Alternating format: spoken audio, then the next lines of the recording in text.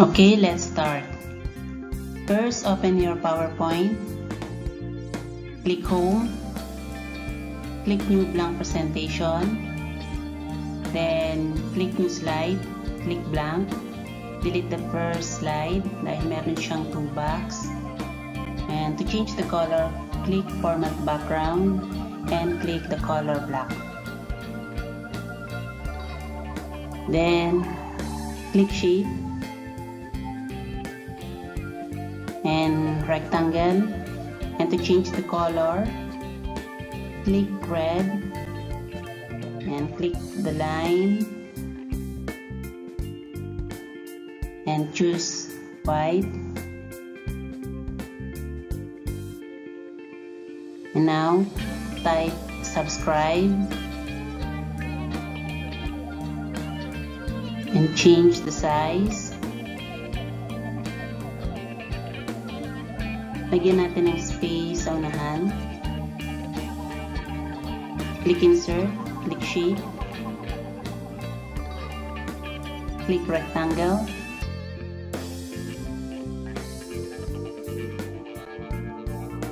or this one.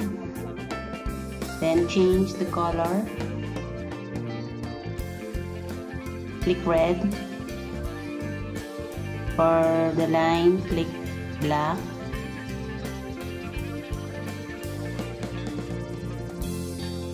Then click Triangle and change the color again. Color, click White. Line, click Black. Now click Insert again, Shape, and make arrow. Change the color into white.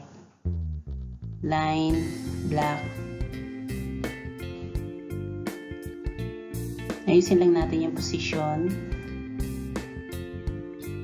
Then click natin ang arrow, animations, and then click appear. And para makita natin ang settings, click natin ang animation pane. Yan, to delay, adjust, preview. Tingnan natin ang preview. I-add tayo ng animation. Click natin ang fly in.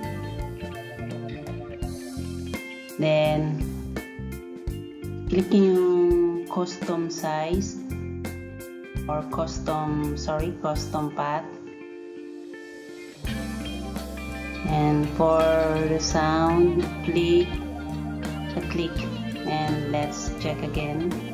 Preview.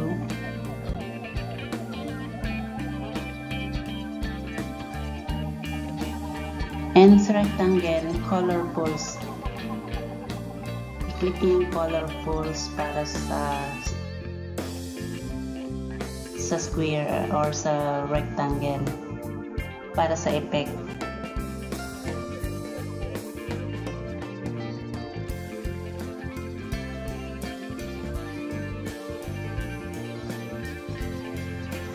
Yan.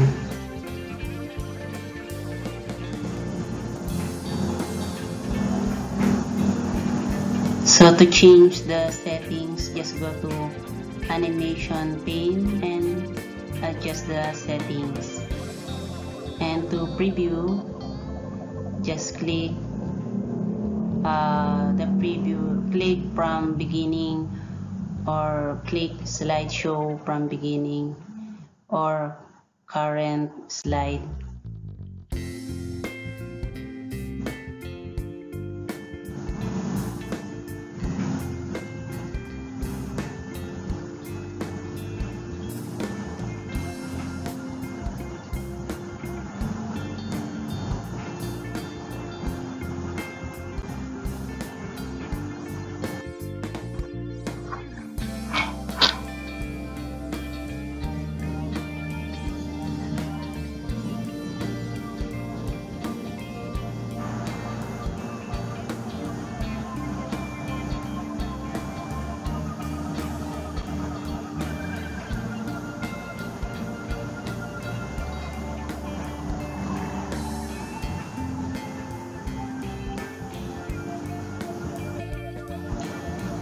Okay.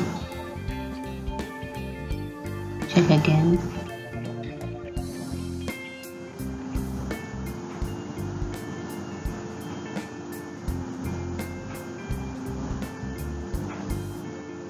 Sundan nyo lang yung araw para mag-guide kayo kung ano yung mga step by step or procedure. And check nyo lang lagi sa animation pane para sa timings, para sa effect ng icon. Okay.